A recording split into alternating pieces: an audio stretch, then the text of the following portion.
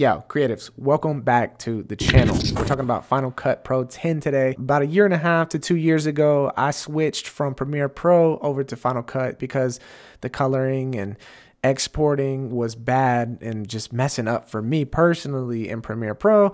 And I want to show you basically my whole workflow for Final Cut Pro 10. I've had a bunch of questions about how I color grade and what I export settings I use. And let me just show you everything, my whole workflow with Final Cut Pro 10. Let's get it. All right, so first things first, you open up the program. File, and then we do new, and then library. This is basically my project file. So I've already started one. So we're gonna do, I guess, tutorial number 2. Save. All right, now we have a project. So this is typically what I do if I'm doing a music video or a vlog or YouTube video or whatever. This video right here. So file, new, project. This is going to be our timeline. I usually just name it main or whatever the title of the video is, or music video or project. So I'm just say main project.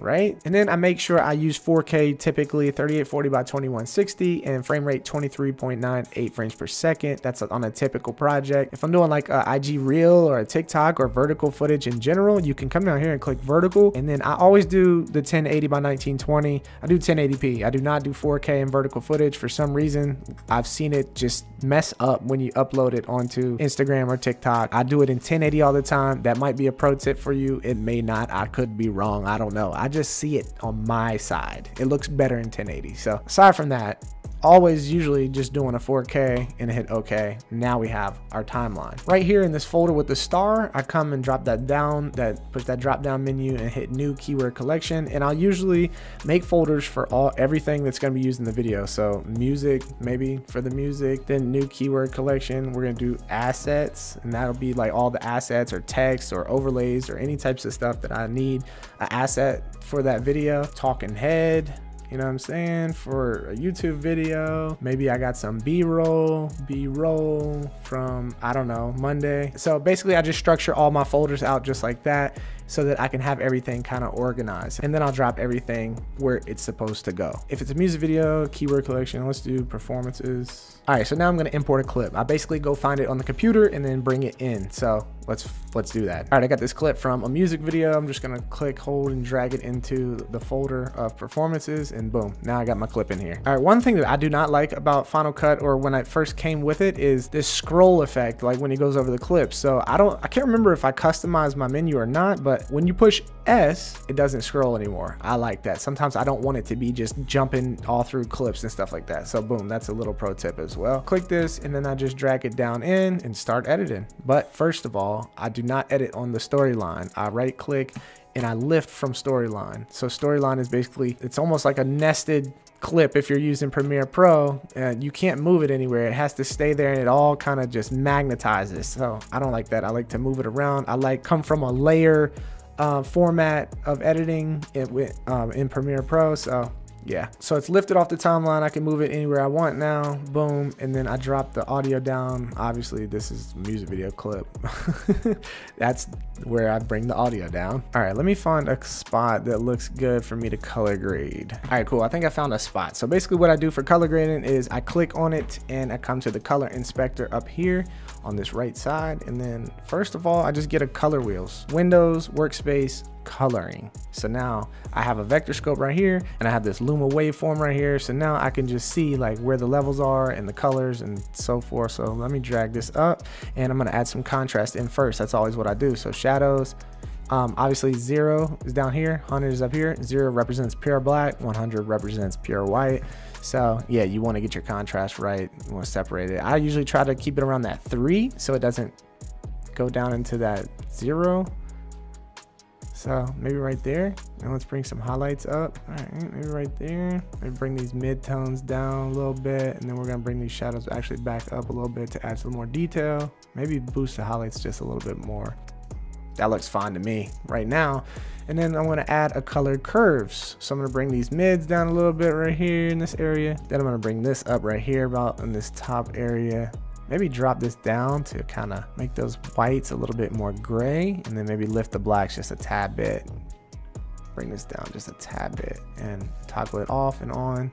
Add some more contrast to it. Looks good. All right, boom. We're gonna do some hue and saturation curves as well. So click this dropper. I like this red right here, but I want to make it a little bit more orangish red. So I'm going to bring it about right there. And then we're going to click right here so I can get that blue back there that's kind of coming from that light. And now it's right there. I'm going to click on this blue, hold shift and move it out a little bit more, and do the same for the other one.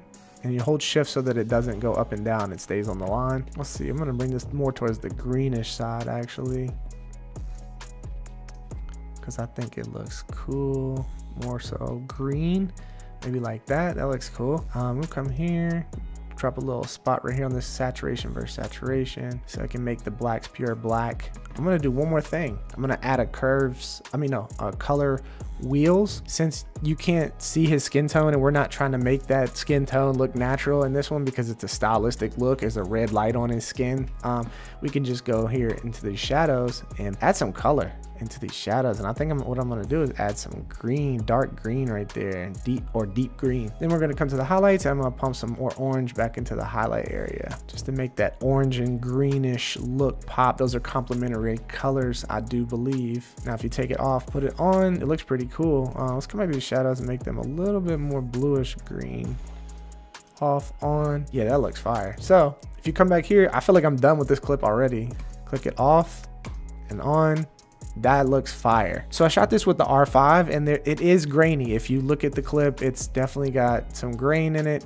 So typically what I would do is I would use a denoiser, go to Windows, Workspace, Default, so we can come back to this regular shot. And typically what I would do, like I said, is use a denoiser. So Command 5, that'll pull up our effects down here. And if you come down here to neat video, you can use this, drag it on, and it will denoise. And I paid for this. You can look into it. I'll leave a link down below so you can look into it if you're looking for a good denoiser. But basically what it does is it cleans up the grain out of your shots. It basically smooths it out and you know, makes it look better. But 9 times out of 10, I really don't care for music videos because I like to add grain to music videos a lot of the time unless I'm going for a really clean look. So we'll take that neat video off. And as far as effects go in here, what I'm using, because you can't really make a bunch of cool effects like I used to be able to in Premiere Pro, and that was something that scared me, but I use Motion VFX. This video is not sponsored by them, but I have tons of their effects and I use them all the time, and I'm so grateful for them because they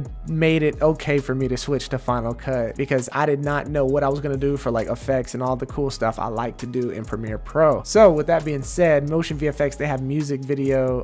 In music video, this plugin is specifically for music videos, and it's got all types of effects on here that I use. And the reason I'm telling you about this is because the R5 footage is grainy. So what I typically do if footage is grainy is add more grain to it and mess it up more. So we got this footage right here that's grainy. Vintage look right here in the music video plugin is always good because what it does is it adds grain and it adds dirt and blur, and it makes it look like I intentionally shot this or edited this with grain on top of it. It doesn't look like, oh, there's grain in the footage, it looks bad, I'm not watching this video anymore. People aren't thinking like that, bro. But if they were, it looks like I intentionally added this grain to it using an effect like this. So yeah, they also got this light diffuse. So boom, if you drop that on there, take it off, on, basically blooms the highlights, which is cool. As you can see, that light back there over here in this top right corner is bloomed out. That looks super cool. So those are the effects that I typically use. All right, boom. So let's just say that we're done with this video. I finished out a whole YouTube video or whatever. Typically, I just make sure that my storyline ends wherever I want my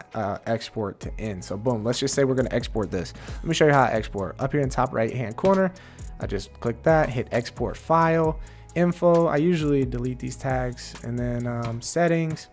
Let's see, usually I do web hosting, and then I do H.264 for better quality, and then obviously 3840 by 2160 4K resolution, and then that's it. I hit next, and then I title it, and boom. And that's usually what I use for like YouTube videos or quick stuff, IG Reels. If I use like heavy effects and I know some grain or something may get splotchy, or sometimes it kind of messes up, if I know that it's a big project, I usually go to video and audio, and I go Apple ProRes 422.